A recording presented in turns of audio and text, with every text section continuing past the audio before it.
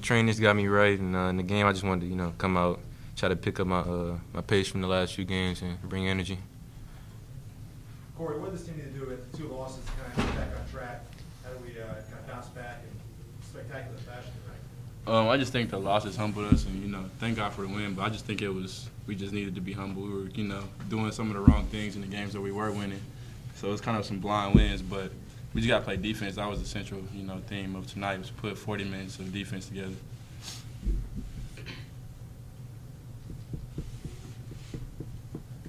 This is great. Anything else?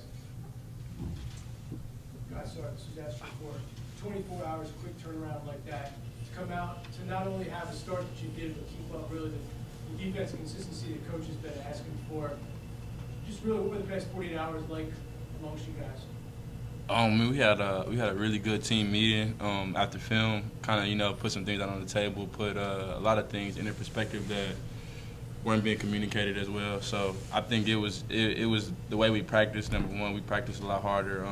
We did a lot more detail oriented stuff for defense, and then we just went out there and put it together. I think we really focused on defense, and that was something that coach wanted.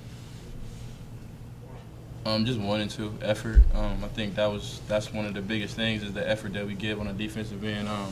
GW, we had a good first half, I believe it was, defensively, and then we lapsed second half. And then UMass, we had a terrible first half, and then we made it up second half. So I think it was just the effort and the urgency